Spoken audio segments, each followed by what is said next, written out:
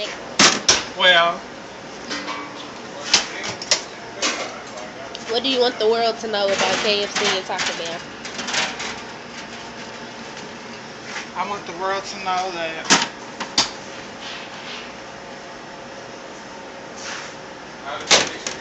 this is what we do when we close, and then we feed it to the customers again.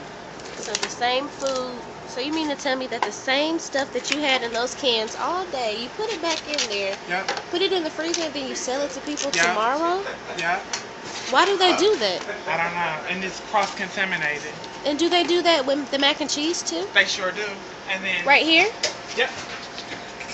And these are the empty things. Sure is. And that's the mac and cheese. Take a look at that mac and cheese. That mac and cheese is burnt. Look at these old green beans. These green beans been in there for 3 to 4 days. And is there any chicken that's been sitting up there all day? Yes, it is. Let me show you the chicken.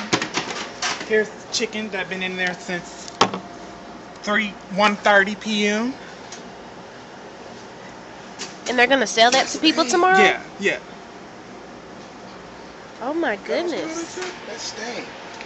What else do people need to know, Nick?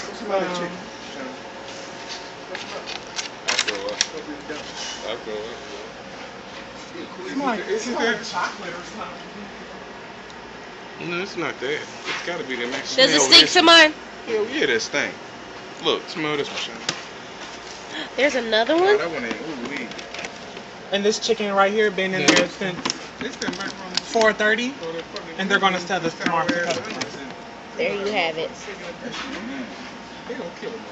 And it has, just think, mold and mildew Yeah. probably grew in there. Yeah. Well, that's all you need to know.